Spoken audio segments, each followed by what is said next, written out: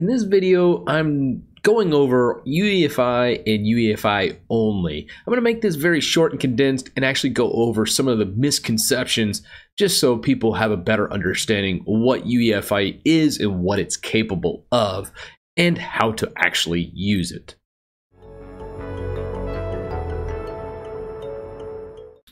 So the first thing I want to address, I actually did a video. I'm going to link it up here in the title card and also probably in the description below. But I went over UEFI versus legacy boot BIOS, and then I also did a difference between GPT and MBR drives. So that is a mouthful, and it's probably one of my lowest retention videos just because people look at it and there's so many technical terms that you just get lost. So I looked over all other YouTubers to see exactly who else has made videos on UEFI. And most of them haven't done a very good job of explaining UEFI or what it is. So I wanted to kind of break it down because there's really three parts to UEFI that I kind of want to explain. The very first part I want to explain is the BIOS in your computer. When you first boot up and you go into that shiny screen or its old DOS blue screen, whatever it might be, that is UEFI or a legacy BIOS. So that's just the BIOS though, UEFI and legacy BIOS.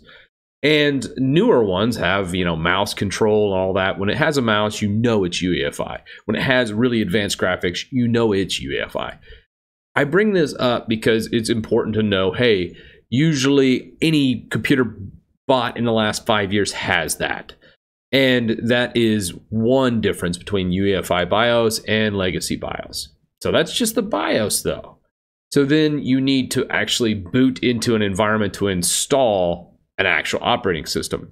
To install UEFI, you have to boot from a UEFI enabled USB drive. Now, almost every installation media out there has the capabilities of doing both legacy and UEFI. You got to make sure you force your system to boot into UEFI.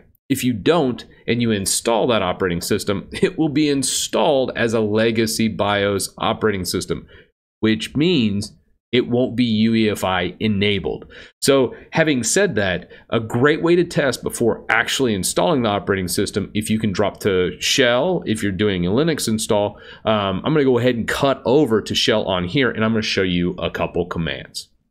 So here is two methods of checking to see if you've actually booted into UEFI, and it's super important to do before you try doing any kind of grub installation or any bootloader installation in a Linux install. So from your command prompt, you will simply just list ls space and then type in this path. It should return results. Now, if you're not booted into UEFI, when you do this, it'll just say no files found, or it'll just be blank. So very important to know. One other thing I really like to do as well is install something called EFI boot manager, or MGR. So how that looks is just do a sudo command. You have to be super easy to use it, and type EFI boot manager after you've installed this particular package right here. So either apt-get it or whatever distribution you're on, you need to install that package. And from here you'll actually see, hey, I have Manjaro, that's this drive, and I also have another UEFI hard drive that I can boot to. I apparently did not label that. But as you see, Manjaro is the first in the boot order, and that other drive is the second in the bootloader. Now, the cool thing about this is UEFI allows you to actually dictate the boot order directly here. So using this EFI boot manager, I believe I can actually change the actual order that you're going in. So very, very powerful stuff. Definitely remember these two commands or write them down when doing UEFI. So those were the commands actually to determine if you booted into UEFI. This is extremely important before doing the full installation, just to know that you forced your computer to use UEFI. I highly recommend in BIOS settings disabling any legacy BIOS and forcing UEFI before starting any operating system installation. This makes sure that operating system is installed in UEFI mode. When it comes to Windows, it's much more guesswork going on, as you got to make sure you are booting UEFI Windows installation media, and there's no real good way to check, or at least not that I know of.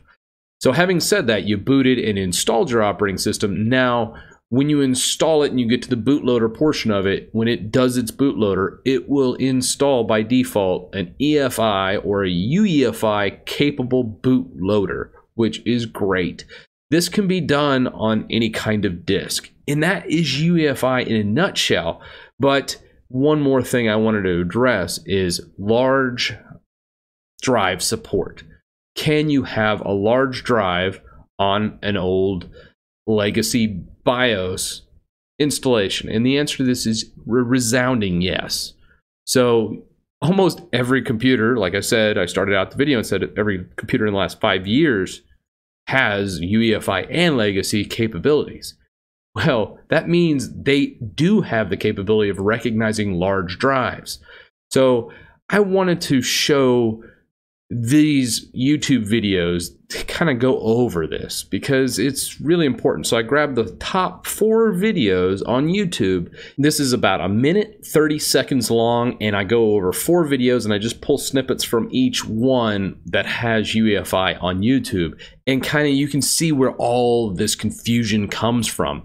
Now, all these YouTubers aren't necessarily wrong, but they're not right either. I want to just make sure the one thing that you pick up from these videos and you should be listening for is the drive GPT? If the YouTuber does not tell you that, it says, hey, if you need a large drive, you need UEFI. That's not true. UEFI on old systems make sure it has the capabilities, but it doesn't necessarily have to be installed as UEFI. So confusing. You can do legacy and then do a GPT disk, and that disk could be 6 terabytes and it will still read it and it will still boot from it. You just got to make sure the operating system supports booting from GPT. So that's just the disk drives, and it's very important to know. But I'm going to go ahead and roll this 1 minute, 30-second clip.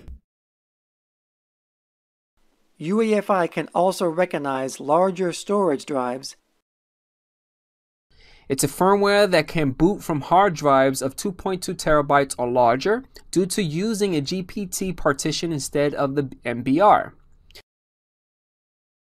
The system that a conventional BIOS uses to access your hard drive or SSD, called the Master Boot Record or MBR, could only handle partitions less than 2 terabytes. And that was fine for a long time, but with many modern hard drives holding way more data, it became obvious that something new was needed. The Unified Extensible Firmware Interface, or UEFI, which no one can agree how to pronounce, was born. The benefits to UEFI is you get advanced graphics for, like, let's say your bootloader wants to do a fancy background and have icons for each one of your boot drives. You can easily set that up in a UEFI. And also, there's greater support for large boot drives. Now, in that same vein, you'll probably want to use GPT, and what that means is that's the partition table. So when you first plug in your drive, you'll get a prompt that says, hey, do you want GPT or MBR? You'll get those prompts, and if it's a large drive, it needs to be GPT, otherwise the largest partition you can make is 2 terabytes. So that was the clip, and I have to say, it's one, looking back, you know, I did that video 2 months ago, which is kind of funny, but it's some really good content in there, but it's very easy to talk in circles when it comes to talking about UEFI and GPT versus MBR. Just remember, UEFI and legacy boot. UEFI is controlled, one, at the BIOS level. Is it UEFI compatible? Almost all new ones are. And then when you go to the installation media, is it booted into legacy boot or UEFI? And then when you install the operating system, it is dictated by that second layer. And then the operating system's bootloader, when it gets installed, will be under UEFI or a legacy boot kind of thing. So just very, very important to know. And then as far as large drive support, just know anything over 2 terabytes, you're going to have to load GPT on it if you want to do a big partition on that drive. Otherwise, you can use MBR and just carve it up in the 2 terabyte segments. However, that's just hard drives. It has nothing to do with UEFI and legacy boot.